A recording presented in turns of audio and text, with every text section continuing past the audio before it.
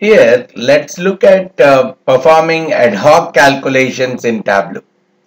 Many a times, I want to create a calculation which I want to add to a particular view, but I don't want to add it to the data. Till now, whatever the calculations we have seen, we were able to add them to the data window, and they are being used for various activities at a later point.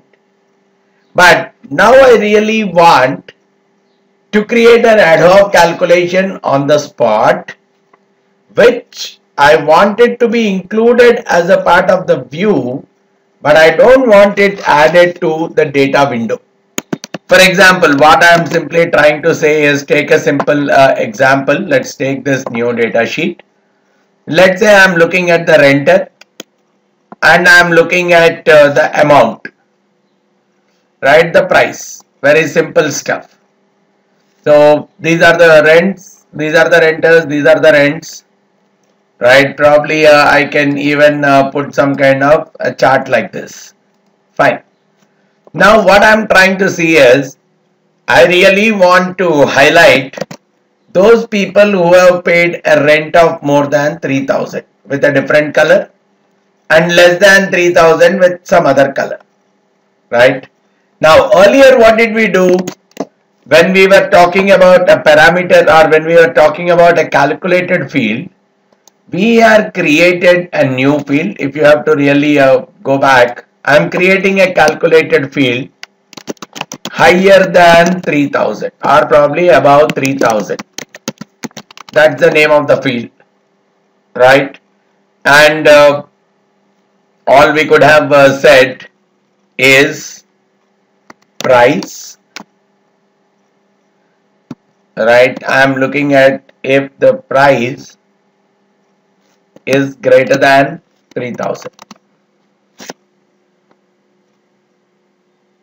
right? I would have simply created one single parameter like this, applying whether the price is greater than 3,000. Now what would have come out? Let's check the data. We are getting above 3,000, so there are some true, some false. Now all I could have done is pull that above 3,000 into the color, and I could have got a color differentiation. This is a routine way. Now what I really want to do is I don't want to create a field like this, so let me delete it. I don't want to create a field like this. Ad hoc.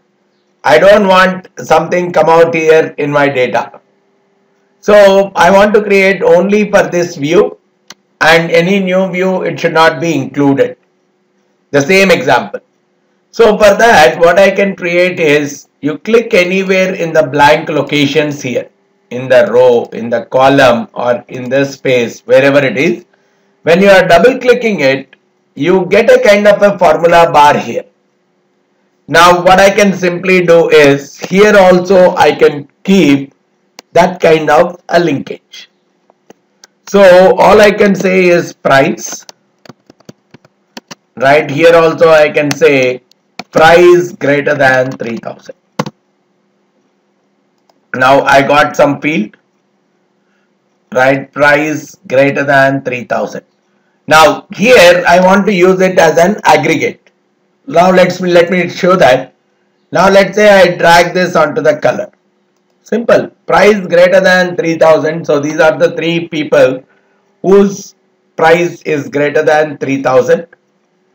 And simply giving me the ones who are greater than 3,000 as one color, true versus the false. And I am able to simply drag the stuff wherever required. Right? So on the color I can drag, and anywhere else I can very well drag depending on the requirement. So it is not showing up here, but if I really drag it from here to here, it will typically show up and it can be used again. So these will create ad hoc kind of representation which I can really play around. Now again when I am double clicking it, I am looking for something less than 2,000. Now there is nothing that is less than 2000, so nothing has happened. But when I am looking for less than 4000, yes, there are 3 which are showing less than 4000, and suddenly the updating is happening accordingly. Now let's say less than or equal to 4000, because I am sensing one of them at 4000. Now there is one more. So probably you can simply play around, but this value is not getting created as a part of your original data window. So that's one more aspect which can help us in doing the visualization very effectively. All right. So just a quick small session. Thanks a lot for listening to this. Thank you very much.